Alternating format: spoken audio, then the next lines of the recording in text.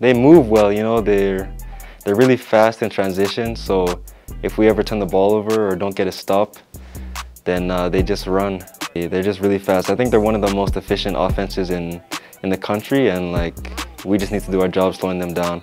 You know, they have a couple of really good drivers who can just get in the lane, and there's not too much you can do to really stop them, so we just got to be able to come through and help, and then rotate and stop the shooters from getting just like easy catch and shoot threes. I think it's really important, and I think next weekend too we have a really good matchup, so I think just going into these games, regardless of win or lose, just taking some good things out of it and taking our mistakes and then just building on that so we're more prepared for the playoffs. It'll be nice to be at home, maybe give them a taste of their own medicine.